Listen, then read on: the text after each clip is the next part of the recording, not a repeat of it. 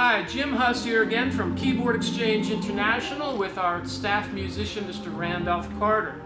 We wanted to focus our attention today on number 24, and we're also going to surprise you a little bit with number 106 and have a little bit of dueling instruments playing together for a few moments.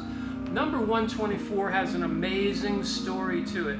It was purchased by a family for their son. He went off to college, came home from college, put it in his home, and for 40 years never even plugged it in until we got it. It has never been played in 40 years. So this is the first time this organ has really been demonstrated for everybody out there listening, and it's an exceptional collector quality instrument. We'll be talking about the Leslie options. It's currently hooked up to a 142, one of Randolph's favorite sounding instruments. A 142 is like a 10-inch shorter 122. Still has the 122 amp in it. But we'll let Randolph do the rest of the talking with his musical skills. Randolph Carter on collector quality Hammond B3, number 124.